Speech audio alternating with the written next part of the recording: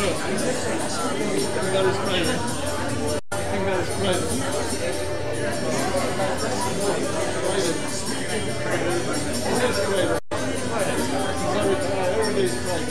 day is Friday.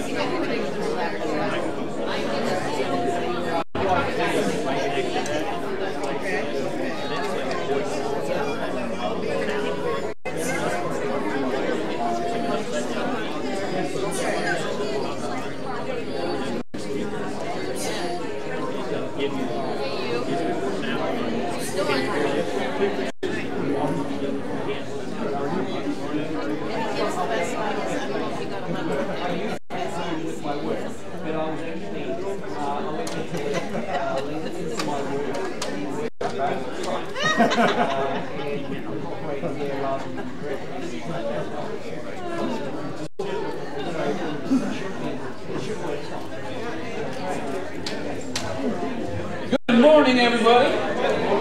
I'm your announcement board, Colin. He's on vacation, like well as many others are. So we are glad that you are here. If you're watching online, thanks for joining us. Welcome to KCC this morning. I've got just a few announcements this morning, so I'll keep it hopefully pretty short. Ladies, if you've signed up for the Women's Bible Study, the Seamless Bible Study, that is starting tomorrow night right here. So make sure you get out. There's a lot of ladies that have signed up. If you have not signed up for it already, it's going to be amazing. Summer study, join that. Hey, we've been talking about this a lot, about our own personal growth, our spiritual growth, not just on Sunday mornings, we're doing it with other women and other men. And so ladies, that starts tomorrow, all summer long. Men, if you have not checked out the Men's Bible Study is every other week on Saturday mornings at 7 o'clock right here at church. So this coming Saturday, we will be meeting again right here at Keystone. We're going through the book of Ephesians.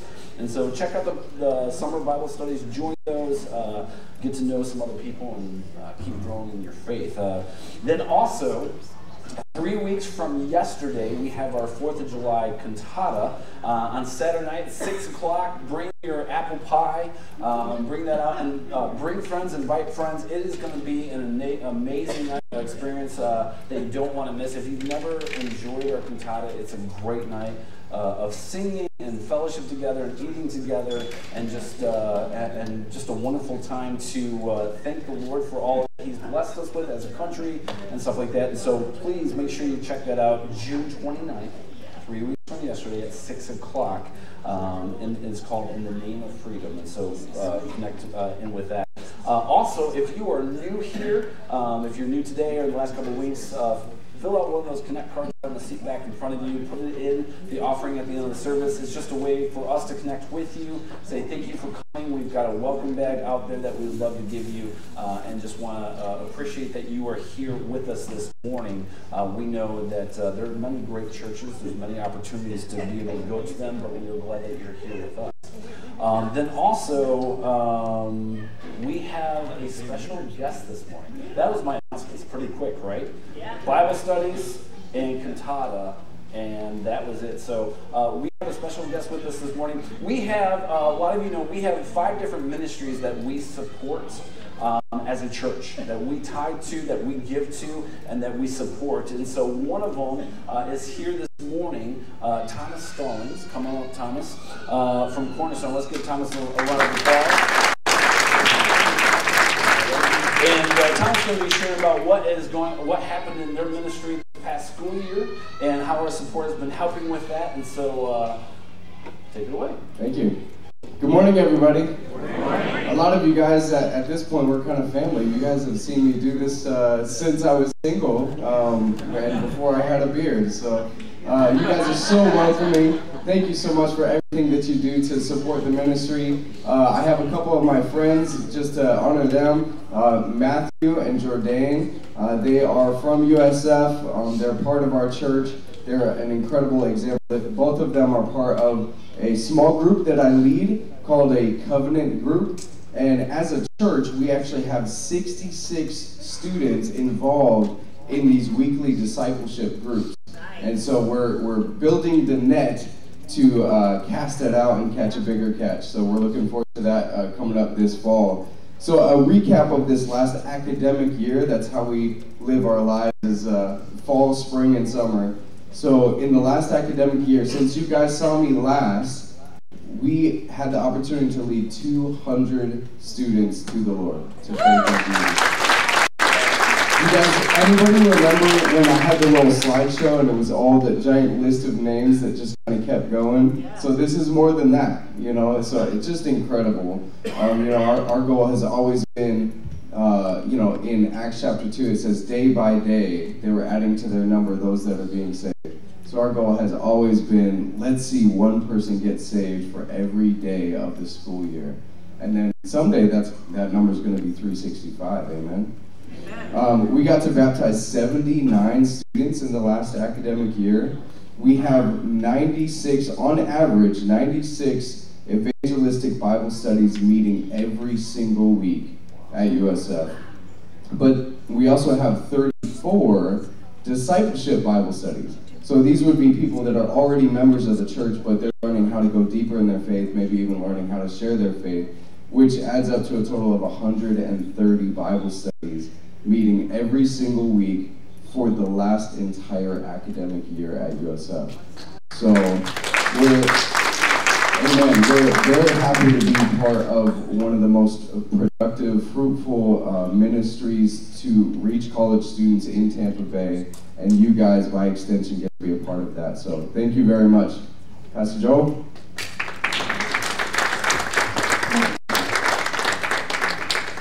All right. I'll stay up here. We're going to... Oh, come back up. Back up here. We're going to pray for Thomas and their ministry. So if you wouldn't mind, go ahead and stand on up. Bow your heads. We're going to pray for them and their ministry, not just for the summertime that they hopefully will reach their expectations for financial support, but then also obviously the coming school year that will their impact will continue to grow on the USF campus, just like our prayers, our impact continues to grow in Pasco and Hillsborough County. So let's take a moment just to pray for them and then pray for our service. So Lord, we love you, Father. We thank you. God, thank you for Thomas's heart, his wife's heart, God, their heart for serving you on this campus, Lord. God, sometimes it can be the hardest generation, the hardest time period to reach students, Lord, but you have a way in every single person's heart, Lord. God, that you call us to you, that your Holy Spirit never stops working. Even when we sleep, you are always at work. And so, Lord, we thank you for that. We pray for their impact, that it would be impact generation for generation and generation to come. Lord, we pray that you continue to give him a fervent passion for his ministry, God, and what you called him to, that, a zeal that would continue to grow in their family and the impact they're making with these students. God, we just pray for, Lord, their family as it continues to grow with little ones. Lord, that you bless them as father and mother, not just husband and wife. And Lord, we thank you that we can partner with them to see your kingdom grow all over this state, God, and all over this country and this world, Lord. The impact that you are having everywhere. So, Lord, we sing praises to you this morning, and we are so blessed and thankful, God, for all that you have done, and Lord, all that you are doing and all that you're going to do beyond our comprehension, Lord, of how much it is. And so, Lord, we trust in all these things in you, Jesus Christ, as Lord and Savior. In your name, amen. Well, let's take a minute as we start to turn and greet each other and enjoy the morning together as we get started. Yes.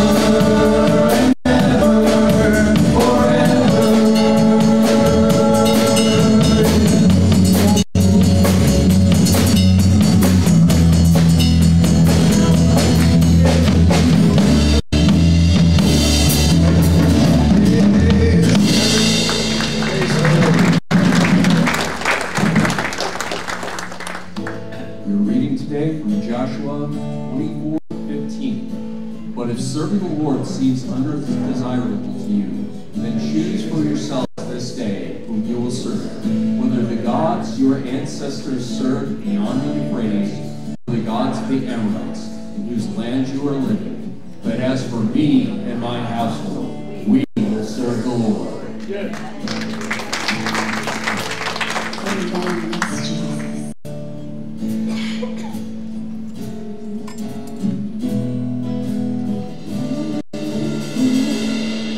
Let the king of my heart be the mountain where I run, the fountain I drink from. Oh, he is my song. Let the king of my heart be the shadow where I hide, the ransom for my life. Oh, he is my song. You are good, good. Oh, you are good, good. Oh, you are good, good. Oh, you are good, you're good. Oh, let the king of my heart be the wind inside my sails, the anchor in the waves. Oh, he is my song. Let the king of my heart be the fire inside my veins, the echo of my days. Oh, he is my song. Let the king of my heart be the wind inside my sails, the anchor in the waves. Oh, he is my song. Let the king of my heart be the fire inside my veins, the echo of my days. Oh, he is my song. You are good, you're good. Oh, you are good, good. Oh, you are good, good. Oh, you are good, good. Oh, never gonna let me down. You're never gonna let me down. You're never gonna let me down. You're never gonna let me down. You're never gonna let me down. You're never gonna let me down. Oh, you're good. Oh, you are good, good.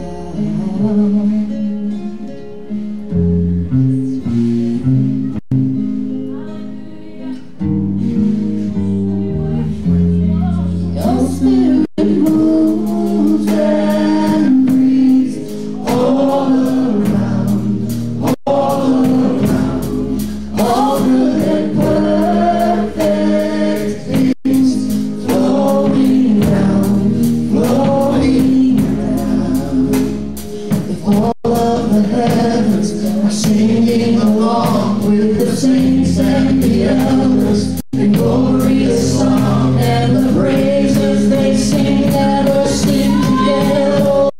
That I'll stay here forever singing, holy, holy, holy Lord, God Almighty over all. You were, you are, you'll be forever the King enthroned in glorious splendor. Holy, holy, holy.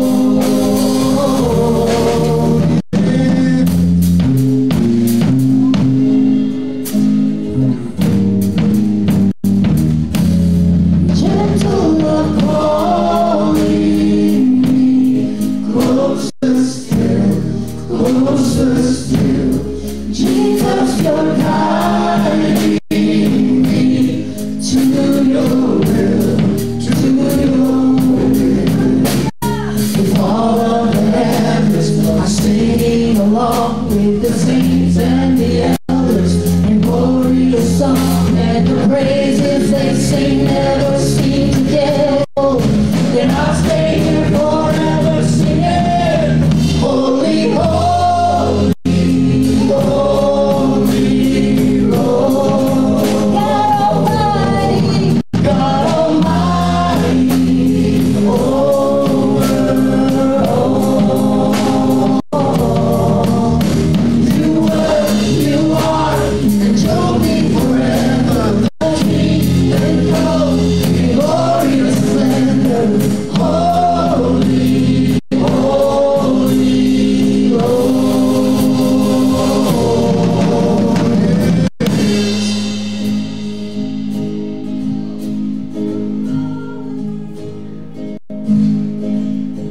The veil is torn, the doors fling wide. I see glory as I run inside the throne room. Before you, I'm out. The veil is torn, the door flings wide. I see glory as I run inside the throne room. Before you, I'm out. The veil is torn, the door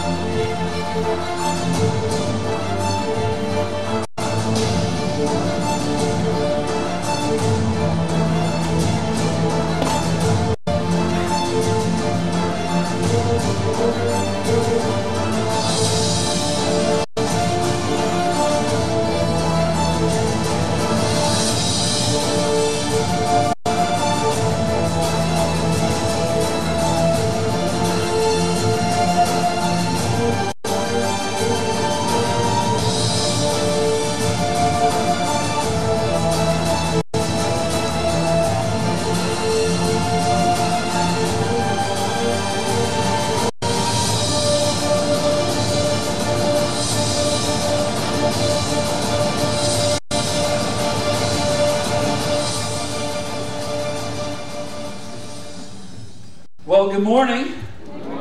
Oh, we knew better than that. Good morning. Good morning. There you go. A little life this morning. If you're watching online, thanks for joining us. I'm excited to be here this morning because I can actually talk. And I just want to say thank you to Colin Priest last week, because I didn't really have a voice last week. It's amazing. They said this, it could be walking pneumonia, it could have been the flu, it could have been strep, it could have been COVID.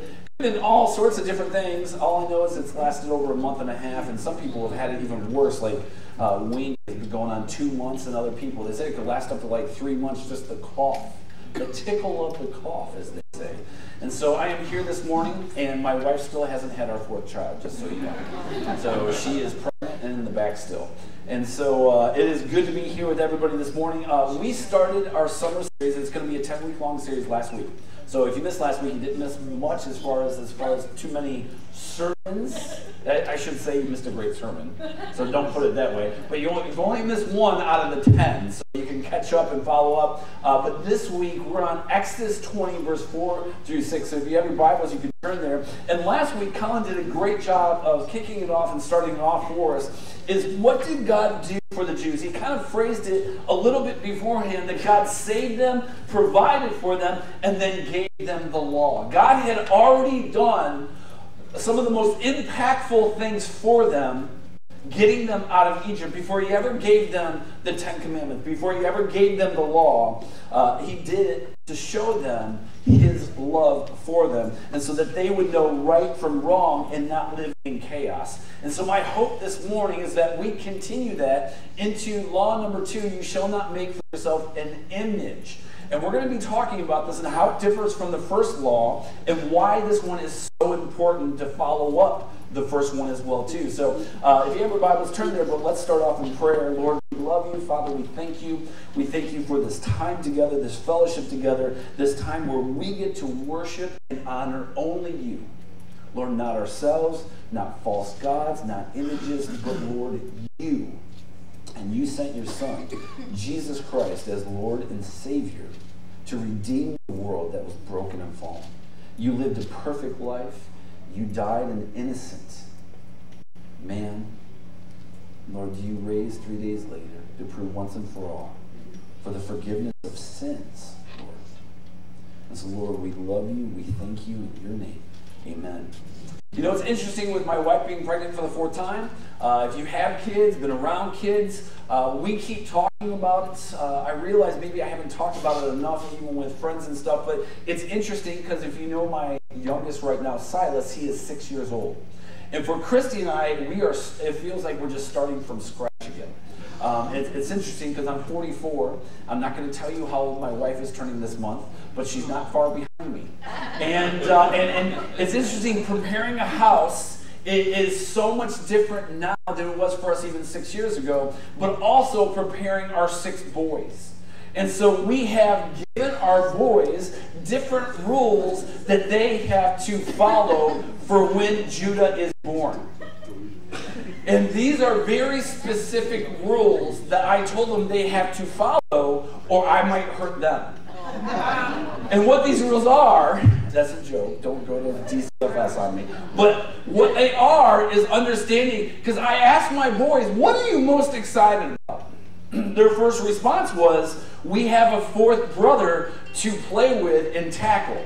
And so I told them, I was like, well, rule number 1 is, for the first 1.5 to 2 years, you are not hitting or tackling this kid. I was like, you may scratch his tummy, rub his tummy, I was like, you can play with his hands, play with his legs, but you are not tackling a newborn child. After 6 years and Silas is older, Silas is like the size of Asher, my middle child. They're virtually the same size. They forget how small a newborn baby is. It's tiny. We've got a couple here sitting with us. They're not big. And sometimes as parents you forget. You forget things of the past. You just live in that present. When I was growing up, by the time I was 21 years old, true story, by the time I was 21 years old, you talk about laws and obeying laws, we learn it as we grow up. But by the time I was 21 years old, I had 7 tickets and 15 warnings from police officers. Right? And here's the thing that I would say, and I would say this is even true, I'm 44 now, I would say this is even true now, hopefully more experienced and wiser. It was not that I was a bad driver. No, hear me out. It wasn't that I was a bad driver. But when you're young, you think some laws are just, if I want to, if I don't. It wasn't that a bad driver. I wasn't getting in car accidents. I wasn't even close to car accidents. It wasn't that I was out of control. It's just when you're young, sometimes you look at some laws and be like, Lord, these are optional, right? Sometimes I tell my boys what they should do and what they should not do. And they look at it and be like, did they really mean that? Sometimes we look at that in the same way with Scripture. Did God really mean this? Like, God, this could be optional, can't it? And today we're going to be talking about why some of these are not optional. Like, we're going to be talking about the different laws in the Old Testament. The ones God, through Jesus Christ, fulfilled. The ones that we should still be obeying for today, and why. And why he gave them even in the first place. And so, yes, God gave us laws that are transcendent for even today because they're about morality. They're about who God is. They're about right living. They're about expectations that God wants you to live a holy life. Now, notice what I just said there. Because some of us don't like this, but this is the truth. I said God wants you to live a holy life. I didn't say God wants you to live a happy life. Holiness comes first. Now, that's not saying God wants you to be miserable. Don't take that wrong. Nothing wrong with being happy. But if your goal in life is to be happy and not holy, you're missing the mark. The goal in life is to be holy.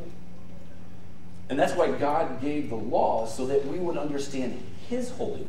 It's not about me and my pretend holiness that the world lives in today. It's about God's holiness and living to his standards, not God trying to conform to my standards. And so sometimes we hear the 10 Commandments and we think, oh, those are old. No, they are still all relevant for us today. They are still important because God does not change. God didn't grow after he gave the 10 Commandments and be like, hey, I gave you those, but I've learned more, so now I want to give you these. No, God knew from before time began what he was giving us, and he knew they would be transcendent throughout all time, not just for 3,500 years ago. And so he gave these commands for us to learn, for us to grow, and for us to mature in holiness, not mature in happiness. And so as I got older, I began realizing as I drove more that I should obey the laws more. And so since I've been 21, Lord willing, I've only had 1 ticket. And I wouldn't just say it was my fault. But that's another story. So as we look at God's laws, there's 3 reasons for the laws in the Old Testament. 3 reasons. First, they reveal God's character. This is important that we understand this. We're not even to that. I didn't put these in there. First is to reveal God's character. Second, they function as a restraint against sin. But then thirdly, they reveal to us what is pleasing to God. 3 reasons why he gave us the laws in the Old Testament. Matthew 22, 34 through 40, Jesus even says what are the greatest commandments, and he's saying it even after Deuteronomy 6, 4 through 8, where he says, Jesus says, all the laws of the prophets and the 10 commandments, when he's asked, which is the greatest commandment in the law? We have the Ten Commandments. What's the greatest? And he says, love the Lord your God with all your heart, with all your soul, and with all your mind. And the second is like it, love your neighbor as yourself. And he's quoting there from Deuteronomy 6. And so Jesus is asked, and he's given an answer. And we see even for today that when it comes to the Ten Commandments, if I love the Lord your God, the Lord my God with all my heart, soul, mind, and strength, I love my neighbor as myself, then I can't disobey any of the Ten Commandments. I mean, think about the Ten Commandments in themselves. Today, we're talking about having no image bearing that we would bow down to worship, just like Colin last week talked about not worshiping any false gods. Now, they have overlap, but they are different. We're going to talk about why they're different and why God gave the first one and then followed it up directly with the second one today. But it's important for us to understand that if we are obedient to what Jesus says and the two greatest commandments, then we can't break the other 10. Because if I'm loving the Lord my God with all of my heart, soul, mind, and strength, then I'm not going to worship false gods. I'm not going to worship images. I'm not going to do the things that the Ten Commandments tells me not to do that are still relevant for my life.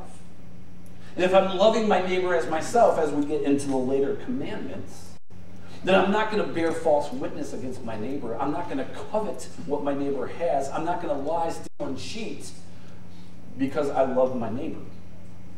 See, all of these things correlate with each other. The three different types of laws that were in the Old Testament, it's important for us to know this and understand this too. So this is going to be a little theological class for you this morning. Hope you don't mind. The first one was ceremonial laws. There's three different types of laws. The first one is ceremonial laws. They were specifically for Israel. They focus on the qualifications of priests, the requirements of how and when to perform sacrifices for sins, the cleanliness laws, the dietary laws, the festival laws, and the tithing laws. There were a lot of laws. They even made up 613 laws to make sure everybody followed the laws. Like, they were determined, we're going to follow these laws. Why? Is because when Israel entered the promised land, they didn't do what God said. And so they were broken up into two nations, Israel and Judah. They got taken into captivity. And when they went back to the promised land right before Jesus was born, they decided, man, we are going to be religious sticklers about every single law because we're not going to break them again. But they were missing the mark too. It was interesting in Scripture, in the Old Testament and New Testament, they didn't care enough about the laws, missed the mark. And then they became religious sticklers about the law and still missed the mark. And when Jesus came, he had to set them straight about what God's intentions were for the law in the first place. We talked about this in past series, that the law was not given in the Old Testament for salvation. You can't find salvation in a law. The law was given so that people would understand right and wrong in God's holiness and his expectations for humanity. In the Old Testament, their salvation came through knowing that God promised a Messiah to come, and their hope was in that Messiah. Their hope was not in the law, but they had to have obedience to the law. And so the second law that we have is judicial, the civil laws specifically for Israel. Just like the United States has different laws than some Mexico or Canada or other countries, these were very specific to Israel. And so they gave ceremonial laws and judicial laws. But then there is the third type of law that we're talking about all this series, which is the moral law. And the moral law is still for today. They're based on God's holy nature. That's what the Ten Commandments are. And they're designed for the world. They still apply for today because God does not change of what we just talked about a minute ago. These laws are holy and just, and they are unchanging. These laws encompass regulations on justice, respect, sexual conduct, and include the Ten Commandments. These moral laws do not point people to Christ. They merely illuminate the fallen state of all mankind. Matthew 5:17-18 says, Jesus said, "Do not think that I have come to abolish the laws of the prophets. I have not come to abolish them, but to fulfill them. For truly I tell you, until heaven and earth disappear, not the smallest letter, not the least stroke of a pen will by any means disappear from the law until everything is accomplished." It's interesting here, the word fulfill means to bring to a designed goal, to fill up and complete, to bring to full expression for what Jesus did. Jesus was declaring that he fulfilled the prophecies. And even the patterns of Scripture, he showed their true meaning. And so that all brings us to this morning, to the beginning of this series, as we look at the second law that we have here in Exodus 20, verse 4 through 6. So if you have your Bibles open there, it'll be on the screen as well, too, as we read through it. But verse 4 says this: "You shall not make for yourself an image in the form of anything in heaven above, or on the earth beneath, or in the waters below." Now we're going to stop right there for a second, because this brings us into the first point. Just so you know, this command isn't meant, some people have taken it this way over the years too. This command isn't meant to oppose artistic talent. If you see a painting on the wall, that's not sin. It was meant to stop people from making idols to worship. And what they had a problem with is what we're going to talk about with point number 1. Good intentions sometimes can equal bad consequences. And we're going to talk about this why this law is here. In the Old Testament time, gods were carved out of oftentimes of either gold, silver, stone, wood, or some sort of metal. They were made so people could worship.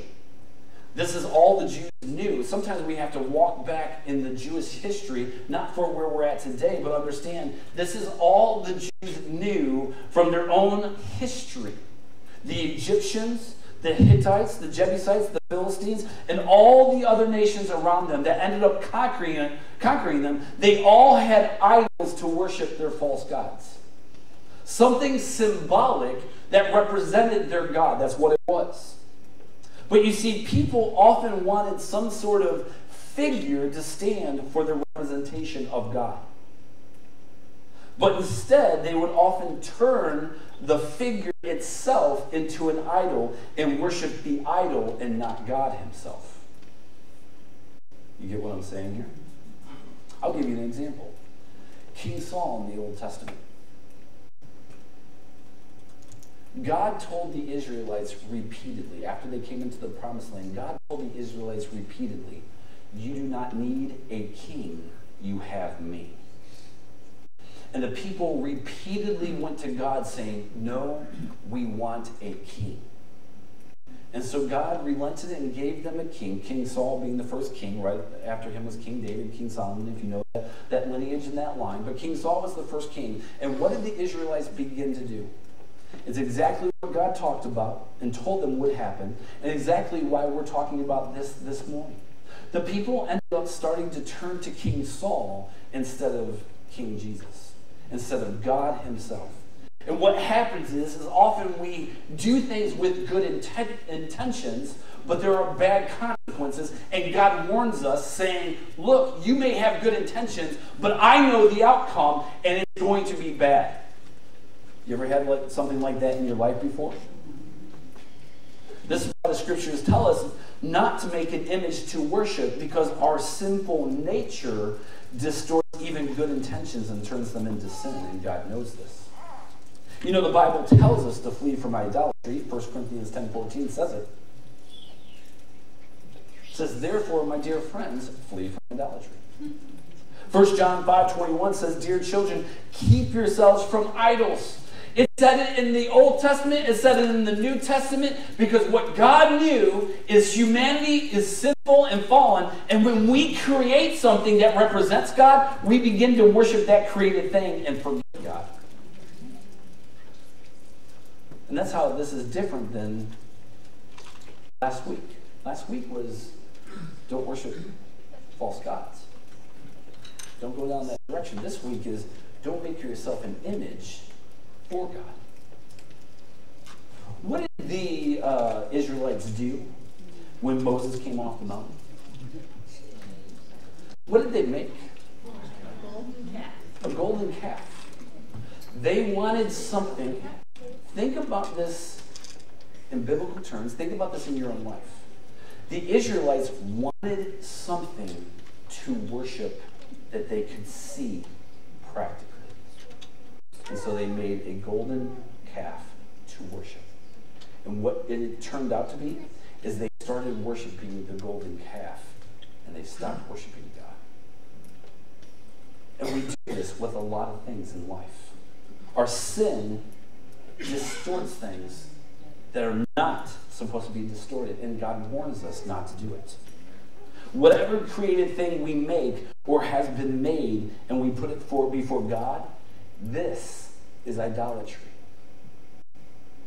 That God does not need you to bow down to something created to worship Him. God wants you to bow directly before Him. Nothing of this world. Because everything of this world is created, everything of this world until He returns has been distorted and corrupted by sin, including us. It's interesting, I have a quote here by Charles Spurgeon, a great theologian, said this way: if you love anything better than God, you are an idolater. If there is anything you would not give up for God, it is your idol. If there is anything that you seek with greater fervor than you seek the glory of God, that is your idol. And conversion means turning from every idol. That's why when we come to Jesus Christ, we are to repent and come to Him. What does repent mean? It means I'm going to turn, not walk. It means I'm going to turn and run to the Lord, because one of the things that I've discovered by knowing Him as Lord and Savior is all of that is bad. And only He is good.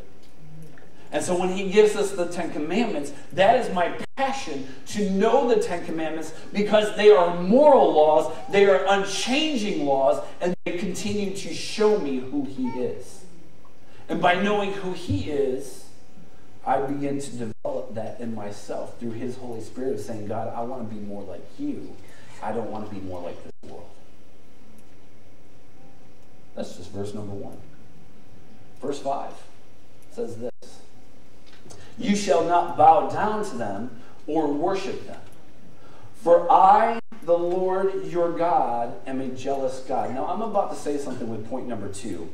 It may be the first time you've ever heard it like this, but I promise you this is biblical, what I'm about to say, because we don't often think of it this way. God's jealousy is life. Now, most of the time you think jealousy in a negative connotation.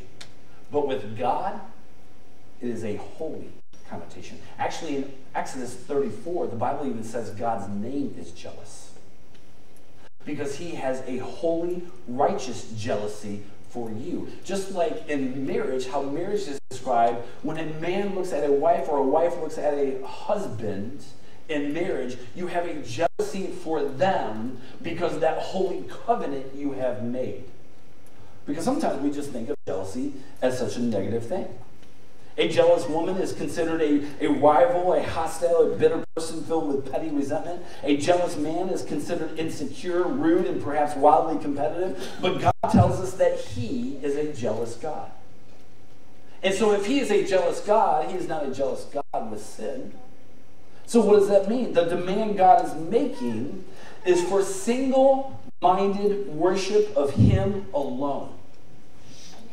The image God gives here is the word jealous. It is a picture of a husband and wife. It is what you see, that we as Christians are the body of Christ, and He is the groom, and that is our relationship to Him, and He is jealous for you in every single way. He does not want you to stray. And so God's jealousy is holy, and His jealousy is life. His jealousy is to bring you into life with Him. It's interesting, the Greek word for jealous is the word kana. It's Q-A-N-N-A. And what it means, it has two different parts to it. It's not just jealousy, it is also zealous. It is caring passionately. That is God's heart for mankind. He is jealous, He is zealous for you, His creation. He wants to be in right relationship with you. He wants you to turn your heart to Him so that you will have a right relationship with Him. What does that all add up to? That God is jealous to give you life. and life abundantly for eternity. And so God's jealousy is life to us. 2 Corinthians 11:2, Paul puts it this way, that even as Christians, we can have a godly jealousy. It's not just God that can do it. There is a godly jealousy even as Christians. Paul writes, I am jealous for you with a godly jealousy. I promised you to one husband, to Christ, that I might present you as a pure virgin to him. This is his heart for the church. When God says he wants all of you, that is him being a jealous God, that he does not want to share you with this world. He wants all of you in every second and every moment. He wants a relationship with you. He wants you to have that with him. And he wants you to live with him for eternity in heaven. And so as Christians, what Paul shows here is that we are to have that same kind of jealousy for mankind. Why does Jesus say, love the Lord your God with all your heart, soul, mind, and strength? Because he did the same for you. But why does he say the second one, love your neighbor as yourself? It's because we're supposed to have a godly jealousy for our neighbors, that they will love Jesus too for all eternity. Don't be selfish in your love and saying, I'm only going to love God, but I'm not going to love my neighbor, because that is wrong and that is sinful. We should be seeing 200 people come to Jesus all the time, because we are living witnesses for a godly jealousy, that other people will see life just as you have seen life in Christ. You see, God's jealousy is life, and that's what he calls us to. Human jealousy is selfish, but God's jealousy is righteous. And it is for all of us to be aligned with him, because he is claiming his own. Kyle Idleman is an author pastor today. He said this: God is jealous for your heart, not because he is petty or insecure, but because he loves you. He wants all of you. Sometimes as Christians, we like to compartmentalize. We would say, this is me on Sunday mornings, loving Jesus, but this is who I am on Monday mornings, loving the world. God is a jealous God. He wants you loving him on Monday morning as much as you do on Sunday morning. There is no difference in his eyes. He loves you for eternity. You know, the days of the week, Monday, Tuesday, Wednesday, Thursday, Friday, Saturday, Sunday, those are days that we've given names to. But God wants you every single day. He longs for you every single day.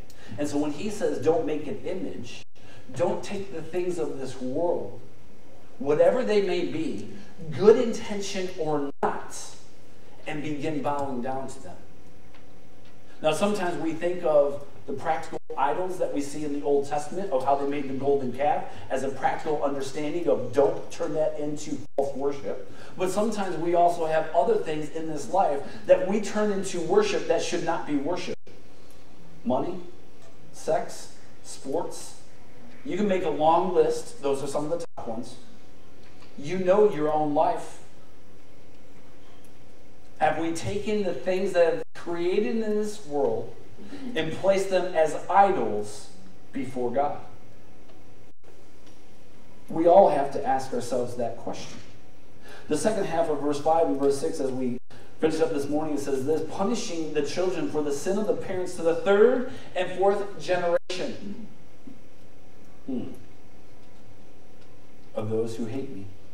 Verse 6, but showing love to 1,000 generations of those who love me and keep my commandments. Now, this is an interesting thing. Our third point and final point this morning is this: our worship has ramifications, for good and for bad.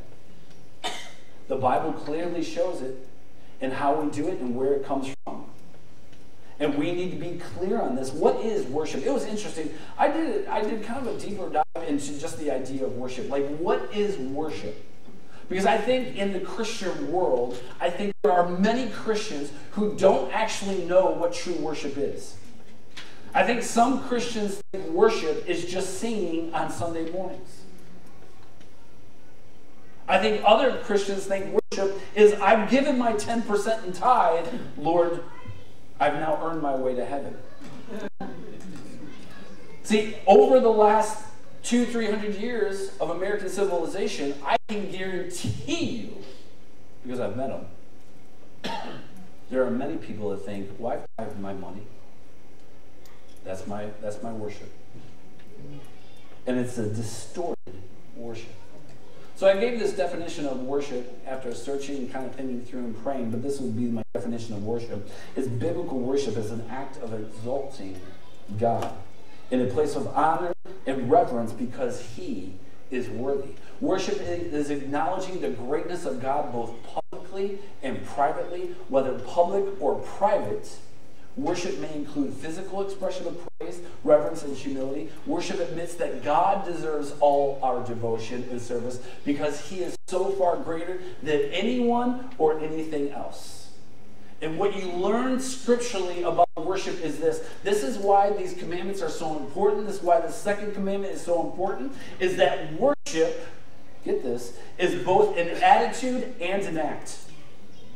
It is both. John 4:23-24 tells us this. Jesus said, "Yet a time is coming and has now come when the true worshipers will worship the Father in spirit and in truth, for they are the kind of worshiper the Father seeks. God is spirit, and His worshipers must worship in the spirit and in truth." What does that mean? Well, first off, worship is internal. We'll see it up on the screen. Worship is internal. It is a right heart, meaning I have salvation. I cannot worship God in the way that He demands, not the way just requires, the way He demands, if I am not right with Him in my heart. Don't let anybody fool you. I'm going to say this, and this is very, very strong, but it is very true. Only a Christian who has accepted Jesus Christ as Lord and Savior can worship God in the way that He deserves. Period. No one else on the face of the planet can. Because if you don't know Jesus Christ as Lord and Savior and have been redeemed from your sins, then the question really comes down to is, what are you actually worshiping? Are you worshiping yourself? Are you worshiping an idea? Or are you actually worshiping Jesus Christ? Because that's what worship is. I worship Jesus Christ as Lord and Savior. There's one God in three persons, God the Father, Jesus Christ the Lord and Savior, and the Holy Spirit. They are three in one. That's who I worship. And if I don't know Him, how can I follow His commands? Because I haven't followed the first thing He told me, which is to know Him. And so we have to understand this. It begins with salvation. But also a right understanding. Notice what that passage said back in John 4:23-24. I worship Him in spirit and in truth.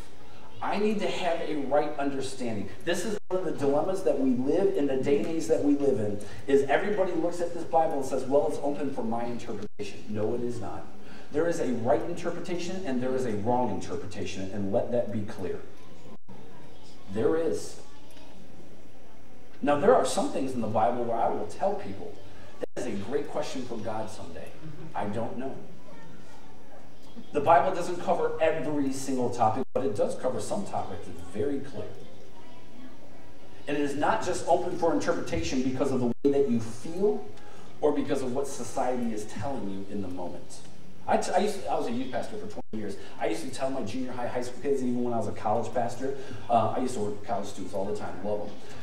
I used to tell them all the time, if you move to wherever society is and say, well, I'm going to interpret the Bible based on society, just wait 50 years, it's going to change. What are you going to do then? What's interesting, we've seen in the last 4 years, I would say just wait 3 months and it's going to change.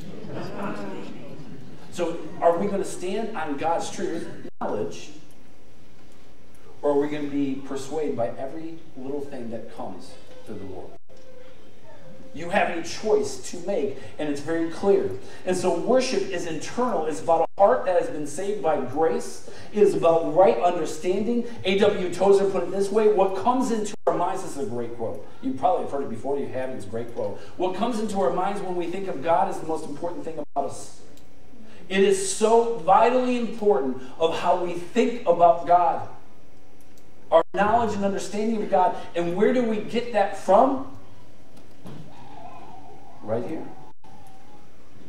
Let that be clear. You get it right here. But it is also external. It is a posture, kneeling, hands raised, bowed head. It is a gesture in service to others. And it is a truth, a spoken word evangelism. We worship externally and also we have it internally. We worship the Lord by being obedient. We worship the Lord by saying, you are Lord God. I will love you with all my heart, soul, mind, and strength. But we also worship the Lord by remembering the second command that Jesus said. I will love, that's external. How am I going to show that love? I have to do something or say something. I will show that love externally to my neighbor, whoever that may be. And Jesus made it very clear. Everybody that you come across is your neighbor. Amen. It's just not the people that live next door to you. It's everybody that you come across. And so worship is internal, but it's also external. Romans 12:1 says, therefore I urge you, brothers and sisters, in view of God's mercy, to offer your bodies. You think it's external? To offer your bodies as a living sacrifice, holy and pleasing to God. This is your true and proper worship. So internally, I've accepted Christ as my Savior. That's where it starts. Internally, I study His Word that I may grow more in knowledge and in truth. And externally, I show everything that God is doing internally, externally to the world around me. I will worship Him with all my heart, soul, mind, and strength. Those four things cover internal and external. And it is so important that it's just not one over the other. What worship is not, Matthew 15:8-9, Jesus said, these people honor me with their lips, but their hearts are far from me. They worship me in vain. Their teachings are merely human rules. You see, the Bible clearly shows us that if there is no heart dimension to our worship, you worship in vain. So it begins internally in our heart. I cannot worship God externally if I do not know Him internally. I have no desire to love my neighbors in the way God asked me to love my neighbors, where I will sacrificially sacrifice even myself, my own body, as we just read, if I do not know Him internally in my heart. It starts with our heart. It starts not just with knowledge. Because here's the difference. Who knows that Jesus exists besides us? Satan does. Satan's got the knowledge. Why do you think when Jesus was in the desert, Satan tempted him 3 times with things he knew were false from the Bible? And Jesus, what does Jesus do? He quotes 3 times from the Bible to deny everything Satan was trying to do. Satan knows God exists.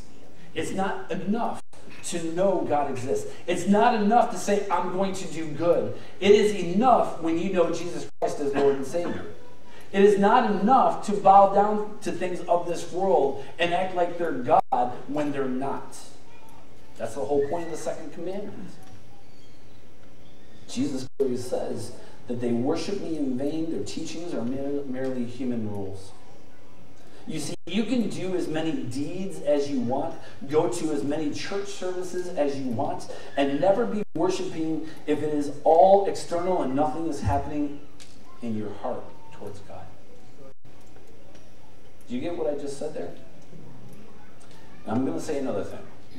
I'm here for saying hopefully some things that really hit you at the heart this morning. Because this is very concerning that we need to be mindful of. Because some people, I think, today have done this. Some people worship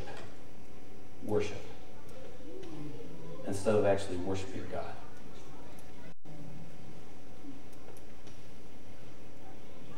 I'm going to say that one more time.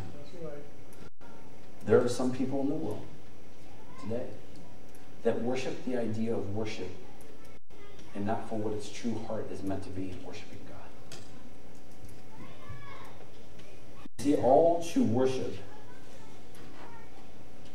belongs to God. Not the thought of worship, Not the thought of you coming on a Sunday morning and getting the chills and the feels when we sing of like, oh, I feel so much better. Because here's the thing, if your goal is to leave church feeling so much better, then you've missed the mark. The goal of church is not to leave feeling better. The goal of church is to worship God as Lord and Savior no matter how you feel. And sometimes we worship the idea of worship that, man, if I don't leave church feeling better or feeling like I had a great worship moment, then you have missed the mark of what worship is, and your idol is worship to yourself and to your own feelings. I don't care how, I'll say this personally, I'll own this. I don't care how I feel going to church on Sunday mornings. Don't get me wrong. It's not to say we care less, like I hope I feel good. It's not like I want to feel bad. But whether I am feeling bad or whether I'm feeling great or anywhere in between, I'm going to church on Sunday mornings or I'm waking up Monday morning to worship God, not worship myself. And I'm doing it to worship Him because He's deserved of it. I'm not just going to worship because I think it makes me feel better. That goes through music, that goes through His Word, that goes through prayer, that goes through fellowship time with each other, that we are to worship Him in all circumstances, not just to worship. Because you can turn worship into a God because you're missing the mark of your heart being right before God, and it's all about you. And we are not called to do that. All true worship is, in essence, a matter of the heart. That's why I constantly say, even as a pastor, that if you have something that is going on in your heart, before you even worship, lay it down at God's throne and say, God, help my heart be right so I can worship you in the way that you deserve. And some of us go before God and say, God, I have this issue, and if you don't make it better, then we have an issue. And that is not right. God is not a genie in a bottle. So stop treating Him like He is. And so God shows what we do in this life, and how we worship has ramifications for life. And He says the sins of our parents will have ramifications for generations to come. Just like a traitor can endanger a whole army, so too can an unrighteous parent leave a pile of trouble for the next generation to work for. Moses made it clear that children were not punished for the sins of their parents, but children would feel the ramifications of their parents' disobedience to God's laws for generations to come. The Lord does not punish the innocent, but if the children continue in the sins of the father, the Lord will punish them too. We are called to be living sacrifices. And I'm reminded of this as we close this morning. We are called to be living sacrifices for our families first. How can I show the world outside my home what Christ looks like if I can't do it with my own family? How can I show externally what it means to worship God if I have not worshipped Him internally with my heart first? It starts with Him and Him first. So do you worship for yourself, or do you worship for God this morning? Are there false gods in your life? Are there things you made to celebrate God, but now you celebrate them more than you celebrate God? That's what the second commandment is. Because make no mistake about it, this was, and this still is, a major issue in the world. These 10 commandments still hold strong for today because these issues are still issues for today. They have not gotten better. In fact, with more people in the world, I would even consent that they may have gotten even worse. And so we are not to make false images to worship God. We are to go directly to Him to worship Him and His throne. That's what God requires. That's why God wants your heart, your whole heart, not just part of it. Let's pray. Lord, we love you. Father, we thank you. God, we thank you for this morning. God, may we worship you with our whole heart, Lord. May we not put anything in your place where you deserve, God. May we worship you and only you, no matter how we feel. Lord, that is to give honor and praise and glory and recognition to you as Lord and Savior, the one true God. God, I pray our hearts would be right before you in all these circumstances, God. Lord, we love you and we thank you in your name. Amen. Lord, thank you, Joel. Ushers, can you come forward? We're going to go into our time of giving. Let's pray. We thank you for this message this morning, Lord. I pray that our attitude and our position towards you will be improved by this message, Lord, and that we can determine what is right worship for you. This is a powerful message in that regard, Lord. I just pray that we would all be introspective as to what is worship and how should we be worshiping you. And Lord, we know that part of the worship to you is the giving of tithes and offerings. And we just thank you, Lord, for this time that we can do that. Please bless the gift of the givers. In Christ's name we pray. Amen.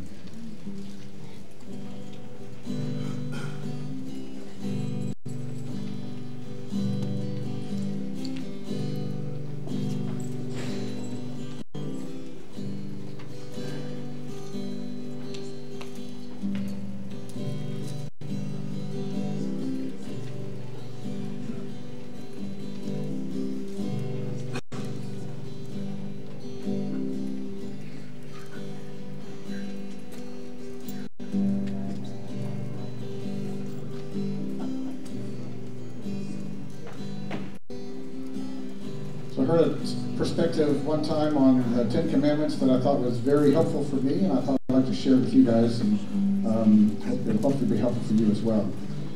The pastor was saying that the Israelites were crying out to God for salvation, right, from the bondage. And so God came, sent Moses. There was a blood sacrifice, the Passover, and God took them out of Egypt. He walks them through the Red Sea. There's a baptism there, right? And then after all of this is when he gave the Ten Commandments. He didn't come in and say, when they called out for him, he says, here, get your life straightened out, follow these commandments, and then I'll pull you out. And that's not the way the Ten Commandments work.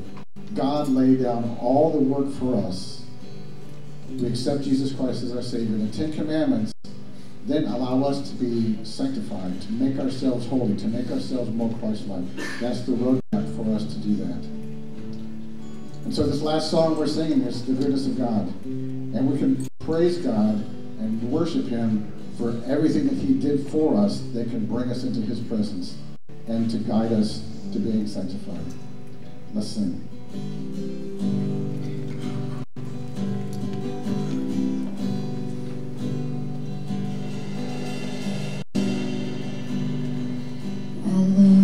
Lord, oh, your mercy never fails me. All my days I've been held in your hand. From the moment that I wake up until I lay my head, I will sing of the goodness of God.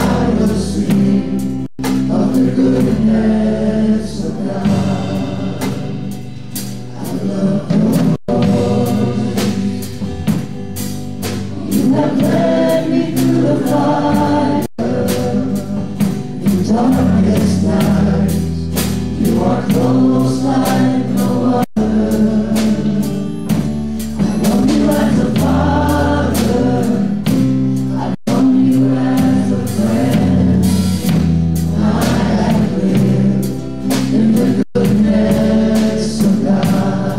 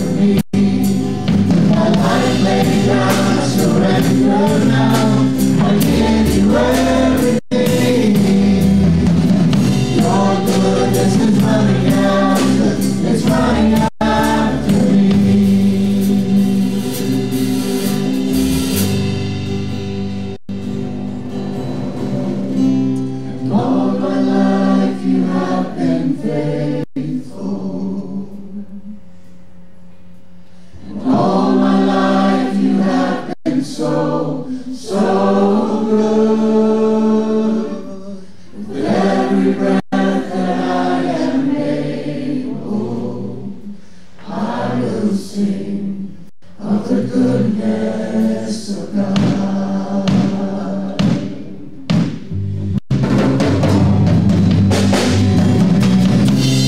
All my life I've been faithful, and all my life I've been so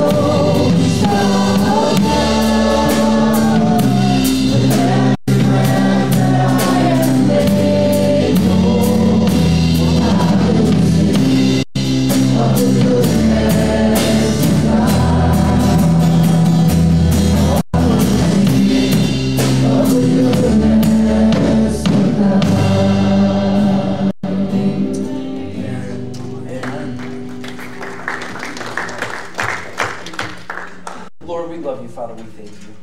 God, as we say so often, God, I pray that we don't just love you for all that you've done, which is great, but God, we love you for who you are, that you are faithful, that you are just, that you are righteous, that you are true. And so, God, we love you with all of our hearts, not just part of them, not just sometimes, but we love you with all of our hearts all the time. Lord, I pray that if there's anything holding anybody back in here, that they would take that and put it at your throne and say, God, it is yours. I want nothing to do with it anymore. Lord, I repent from it and turn to you. I don't want to have idols in my life.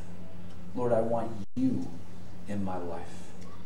God, I pray this summer as we walk through these 10 Commandments that we see the reality of the importance of them, because God, it is you showing us righteousness. It is you showing us your heart. It is you showing us the kind of life you want us to lead that is so much better than what the world offers. I pray that we see that. I pray that we understand that with a deepening of our hearts and our minds, and that we show that to those around us, Lord. May this message, may your word, Lord, the work of your Holy Spirit, change us, mature us, help us grow to be more obedient to you and not the world. Lord, we love you and we thank you. And all God's people said, amen. God bless. Have a great rest of your day.